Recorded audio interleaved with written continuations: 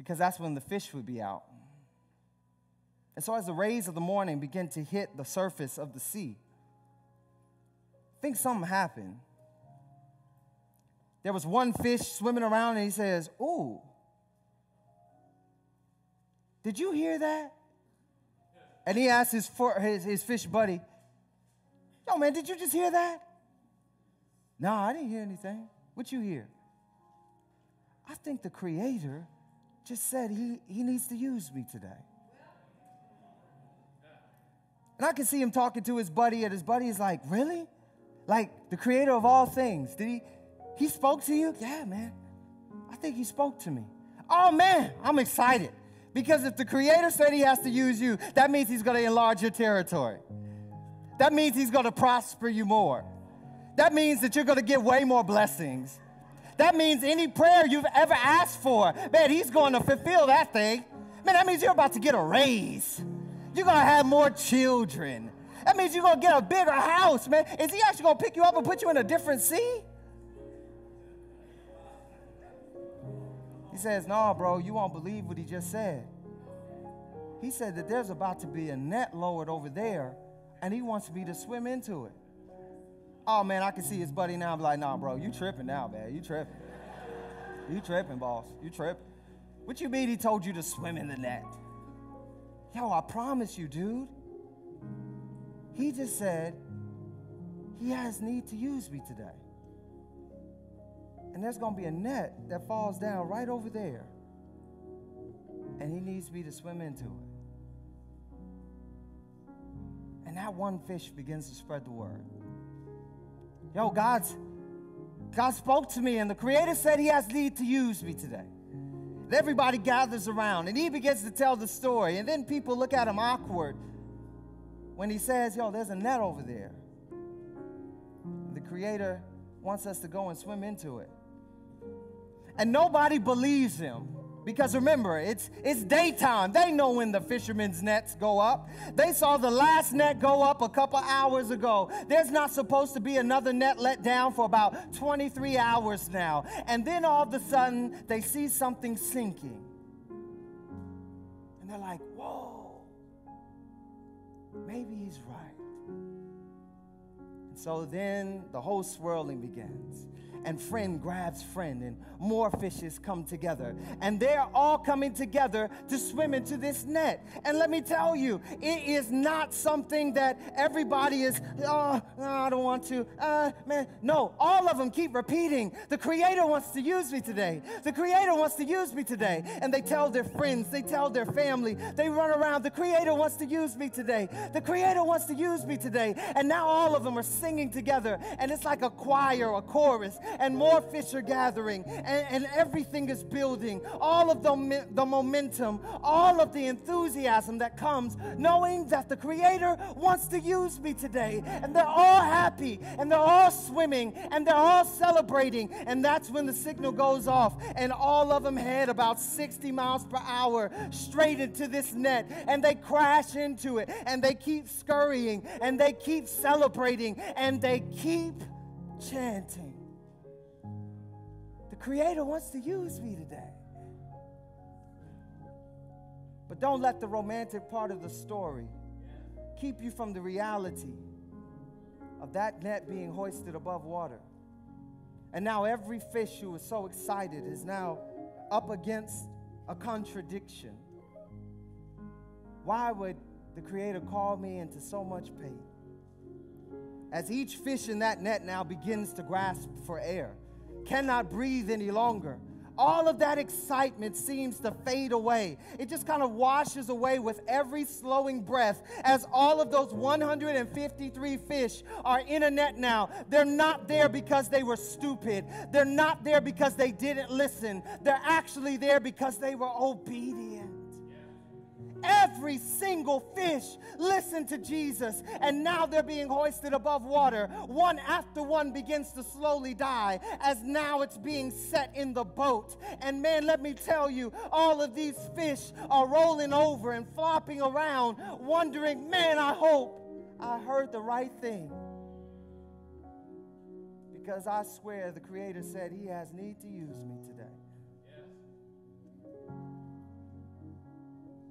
does God need, family? God needs fish. And he sent me to raise up the testimony of these fish.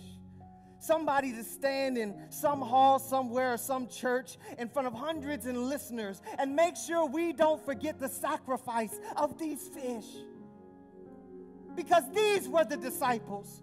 The Word of God says that they did not know who Jesus was. They did not know, until these fish ran and jumped into a net. And it's when the fish were in the net that who Jesus was became clear. See, all of these 153 fish actually won over the disciples, but they did not do it through a sermon. They did not do it through an appeal. They never baptized one person. But let me tell you, when their life became a living sacrifice, when their life became a visible witness, all of a sudden, people looked at the shore and said, hey, that's Jesus. And God is calling CPC to do the same. Not to be a people that are simply pandering after Christ, wondering what will he do for me next, but instead to be a people that follow Christ wherever he goes, wondering what you can do for him next. How you can sacrifice, how you can lay it on the line, how you can sell out. It's not about all of this religiosity that we carry. Let me tell you who is going to be saved. The people who are going to be saved one day are the people whose lives line up with these fish. Individuals that did not hold on to anything, but sacrificed everything. All because the Creator appeared to them one day and said, hey, I want to use you. I don't know who you are. I don't know how this sermon is impacting your life, but I definitely know the Holy Spirit has sent me here to witness on behalf of these fish, to inspire you, to hopefully stoke up the flame of desire within your heart.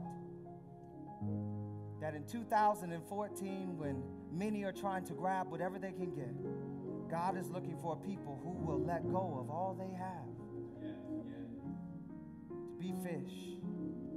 Someone's been moved and you're like, man, I want to be a fish, but I just don't know if I had the courage. I want to invite you to come to the front. I'm going to pray over you. Because courage and boldness is something, according to Acts chapter 4, that must be prayed for. We don't innately have it.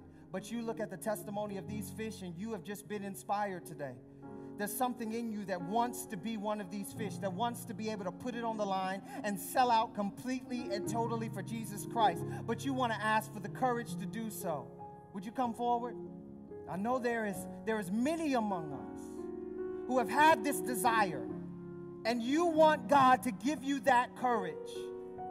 Listen, it's going to be exciting at times, but then there are going to be other times when the net begins to be hoisted above the surface of the sea and you feel like you can't even breathe anymore.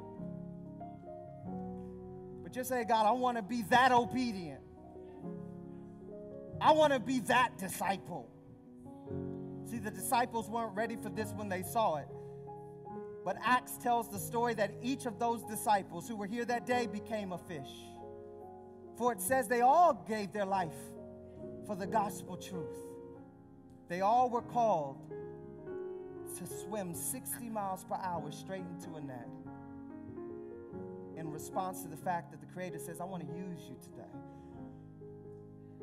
And family, a time is soon coming when martyrdom will again come out into the world as a needed witness and testimony that God is real and that he's worth dying for. Would you come? Somebody needs to accept this.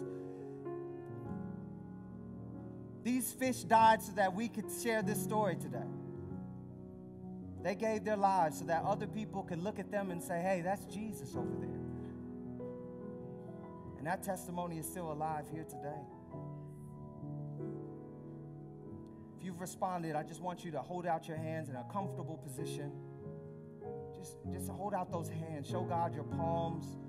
Show him that there's nothing in there, but you're waiting to receive from him what you're asking for. God, look at our hands today. We stretch out our hands because although with some angst and fear, we want to give you our hands.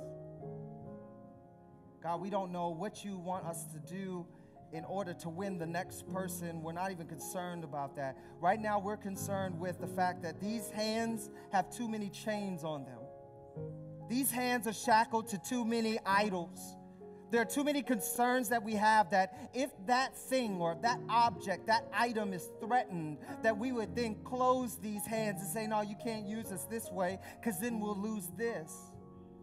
Because then we'll lose that. You can't use us this way. But, oh, God, we have been so inspired by these fish. God, they never closed their fins. They just used those fins to go even faster towards the purpose you had made them for. And, God, we accept it. They were not made to just go out in this blaze of glory and fame and fortune. A matter of fact, they were simply dragged up onto the sea.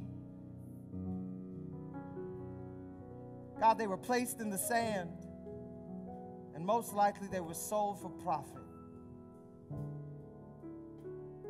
But somehow, God, I know that you love those fish. You love them, God. And I believe you cried a tear for them as you saw their willingness to listen to their Creator. And that's what we want to be, oh God. We want to be so dedicated to you that even if the end result is not fame or fortune, success or prestige, you find us swimming as fast as we can towards a net. Just because you want to use us. Make us fish, oh God. Give us the heart of fish. Please, oh God, see our hands. Take our feet. And give us the courage to follow you wherever you go. I pray for those who are right here. God, they have come as a public expression of their faith. Not only be with them, but empower them to stand boldly and courageously when it's not popular. When negative consequences will come because of their stand. I pray that you would anoint their head right now with oil, oh God, so that their cup runs over. For we believe that surely goodness and mercy will follow us all the days of our life. And there's going to come a day when we'll dwell in the house of the Lord forever. We thank you for sending us this testimony. Please seal the word, oh God. In the name of Jesus, let everyone say, amen, amen. You may return to your seat. Can we just praise God for the word today? Amen.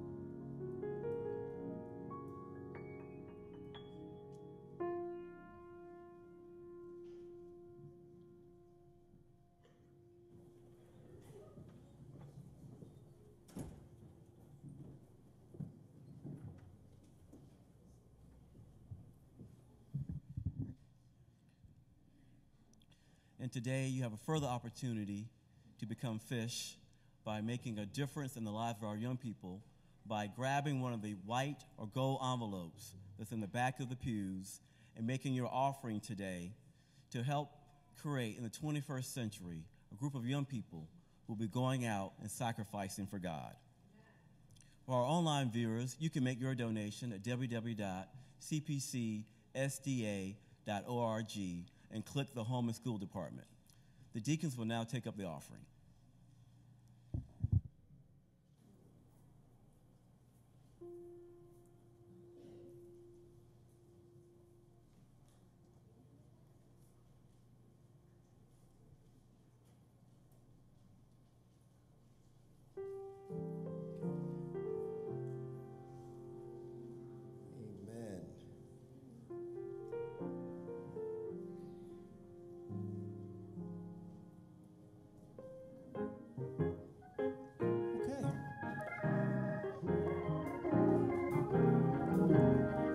Hallelujah, you're worthy to be praised.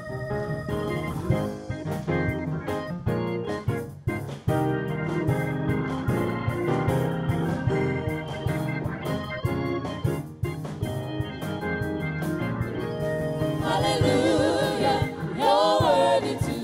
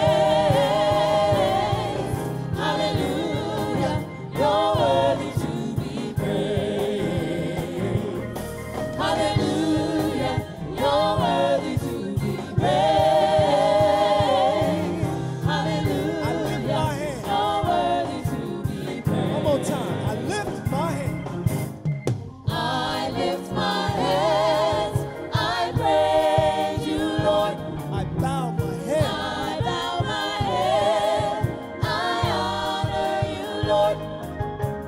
I lift my hands, I praise you, Lord. I bow my head, I honor you, Lord. Hallelujah. Hallelujah, you're worthy to be praised. Hallelujah, you're worthy to be praised. Hallelujah, you're worthy to be praised. Hallelujah, you're worthy to be praised.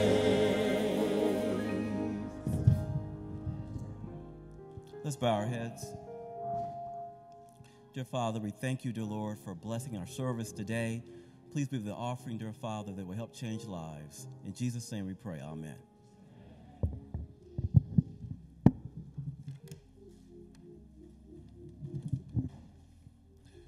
Now that's a sermon we will remember.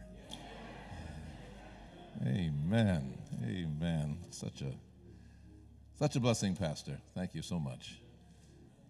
Wow. Someone left this. It's got a key at the end of it, so I think you're a New York Giants fan. God help you there, but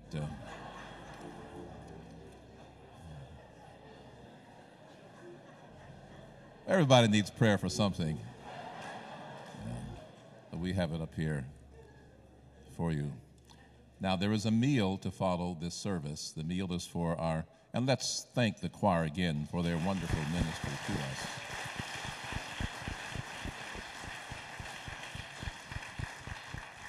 We will serve our pastor, of course, and our guest choir and our honoree first downstairs, and then the meal is open to all. And I understand the meal is being provided for us by Washington Adventist University. They're providing the meal. So the meal will follow, and then after that, at 4 p.m., maybe one of the most important aspects of the day will be open house. And the following institutions will be represented for you parents to come, sit and talk, maybe even get materials that will help you in decision making. We'll have 3 universities represented: Washington Adventist University, Southern University, and Adventist University of Health Sciences. What do you say? They'll be here today at 4 to meet with you. And then we'll have 8 secondary schools.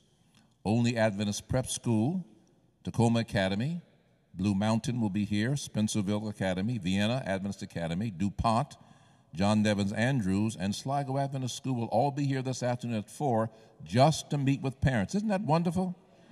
Now, we have to tip our hats to Brother Mills. I mean, he really, really...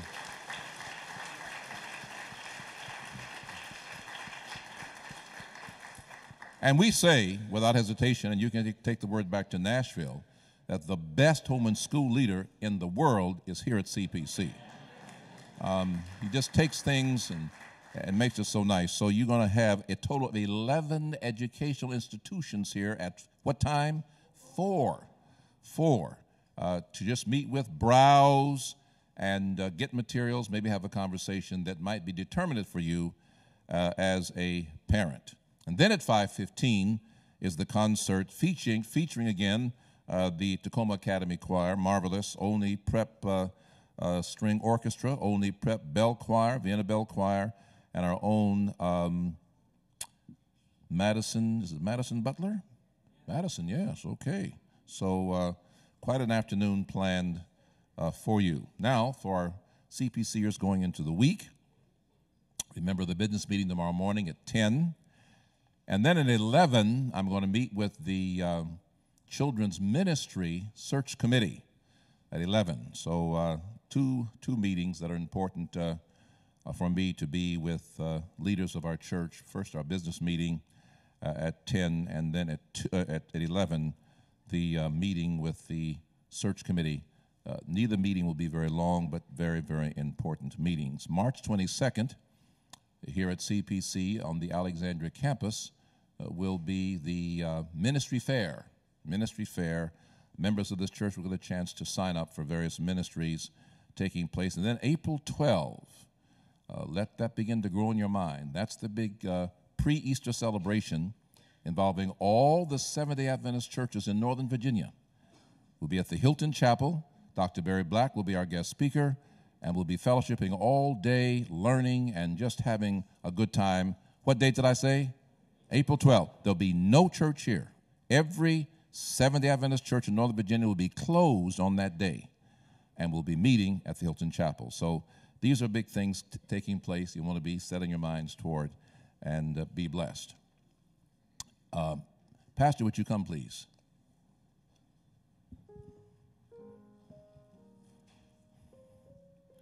We appreciate your ministry, and we want your wife to know that you really did come and do something, so thank you so much. Thank you. Thank you.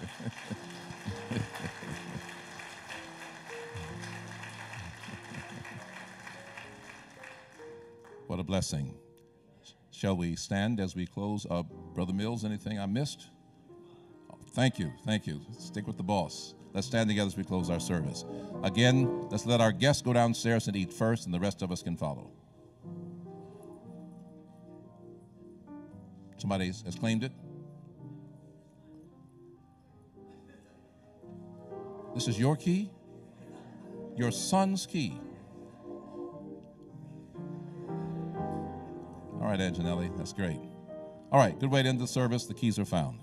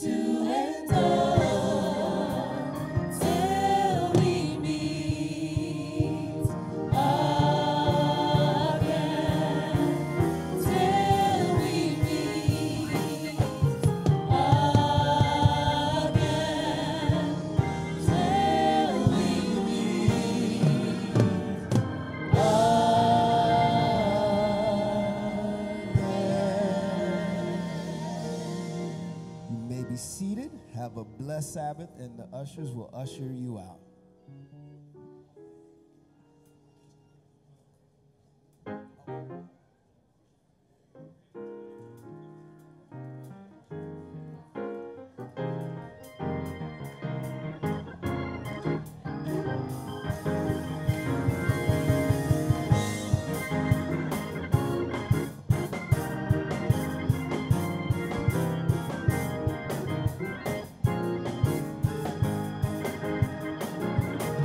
Hallelujah.